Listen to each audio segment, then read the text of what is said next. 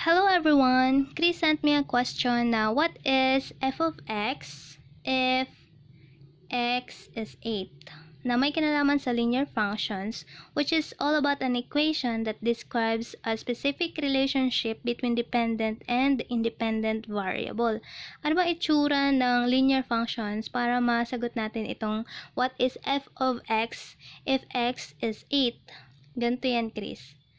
Ito, f of x equals ax plus b. Isang halimbawa niyan ay yung equation ng line and slope intercept form na y equals mx plus b.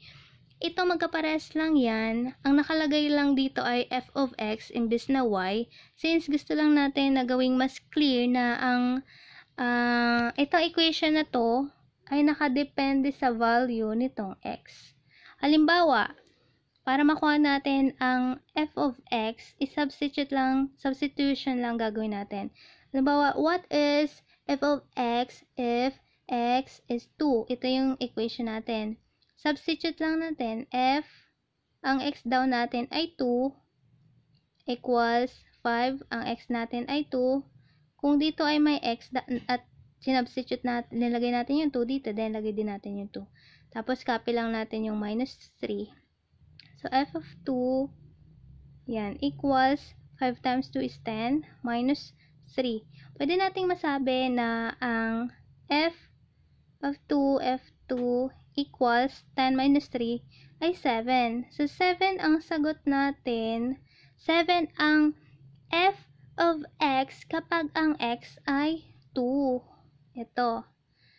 Ang sagot natin dito sa equation na to, kapag ang x ay 2, ang function ay 7. Okay, Chris, na-gets mo? Para makuha natin ang f of x, substitute lang natin. So, halimbawa, dun sa tanong mo na what is f of x if x is 8? Ito yung given equation. So, substitution lang gagawin natin. Kung ang x ay 8, lagay natin dito. F of 8 equals 7 times x. Yung 8, lagay natin dito. Minus 2. So, 7 times 8 is 56 minus 2.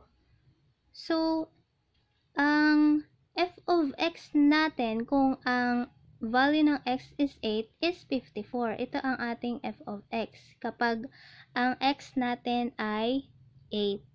Okay, Chris, na-gets mo? Linear function. Para makuha natin ang sagot dyan, substitute lang natin. Ang given ay f of x equals 7x minus 2. Kung ang x daw ay 8, ano yung f of x? So, lagay mo lang dito 8. 7 times 8 minus 2. 7 times 8, 56. Minus 2. 56 times 2 is 54. 54 ang sagot kapag ang x ay 8. Okay, Chris? Nagets mo na? Thank you.